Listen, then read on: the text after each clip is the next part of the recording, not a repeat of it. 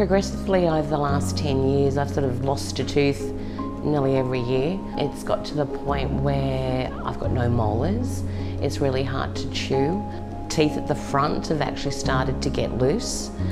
And actually, you know what, the only good thing that came out of COVID was wearing a mask, because people then didn't have to see my teeth. I was covering them. And I think photos, family events, things like that, I smiled but with my mouth closed. So yeah, from the moment one of the girls rang me, made an appointment, explained the process. I came in for my appointment. Dr. Robbie, yourself are fabulous.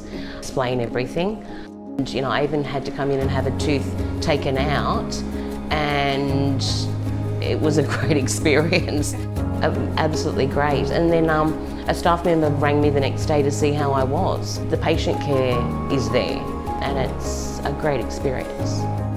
Getting the temporary teeth on is the next step.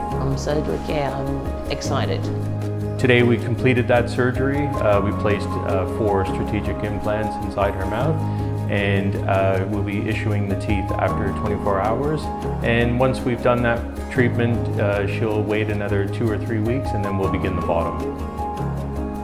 Because we're doing the top today, and hopefully the bottom will be done very soon. So then it'll be a complete smile.